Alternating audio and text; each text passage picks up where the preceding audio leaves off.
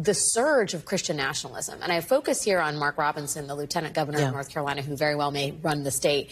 He, today, a video has resurfaced of Mark Robinson saying he wants to go back to when women couldn't vote. This is someone who's called homosexual, trans people filth. This is someone who believes that feminism was created by Satan. I mean, the injection of a theocracy, or the overlay of a theocracy onto a democracy, seems deeply problematic on a number of levels. Well, and it's a perverted theocracy, of course, because I don't know who Mark Robinson thinks he would have been in 1919 before women could vote, but maybe he should ask those who were, you know, in the East St. Louis race riots and race massacre. Maybe he should ask those who were in Tulsa. Maybe he should ask folks who were in Alabama and Mississippi during that period.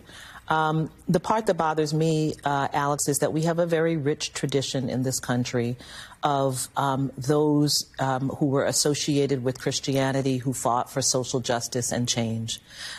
These are the same people who will quote, albeit just one line from a speech, Dr. Martin Luther King.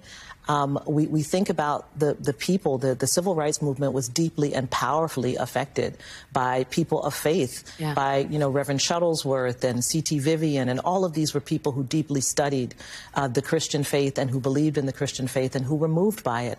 And that tradition is part of our country as well. And so to see these people pervert a theology. It's not just that they're using theology, they're using their own theology, and they are perverting it to their aims in order to receive power. So I'm waiting for other Christian leaders to speak up in that other tradition that we have in this country and stand pat as well.